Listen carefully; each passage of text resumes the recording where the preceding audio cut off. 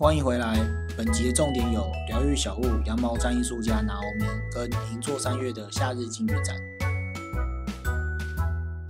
今天要去逛秋叶原，刚好1楼大厅有市集活动，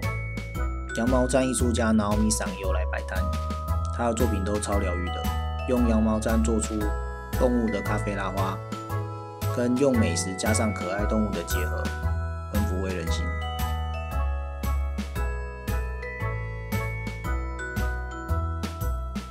我们将买2个作品，一个是企鹅圣代，另一个是企鹅拉花。后面包装袋的插画是当初Naomi IG现场画的，有兴趣的朋友可以去加他的 IG 去看他的作品，链接的话我会放在下面。下午要去银座3月逛金鱼展，赏金鱼纳凉可以说是日本传统夏日风情之一，而时至今日，这个习俗依然没有改变。金鱼在日本代表着好运与繁荣，也是夏夜祭典的主角。以3万条金鱼结合灯光、声音、嗅觉等感官体验，让参展的你去感受金鱼巡历的变化。整个逛完大约1个半小时，建议下午吃完午餐来逛刚刚好。金鱼展原本是在日本桥那边展出的，2022年的时候搬迁到银座3月8楼这边，这是常设展，所以不用担心会看不到。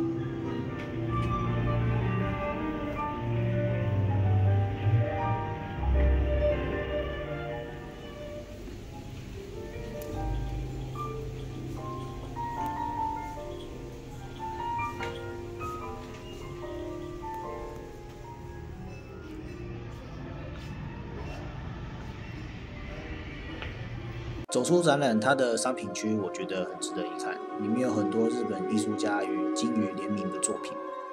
其他地方都没有卖。我自己是买了2张明信片，舍不得寄耶。各位下次有机会到银座逛逛，可以把这边安排进行程。本次介绍就到这边啦，大家下一次影片见，拜拜。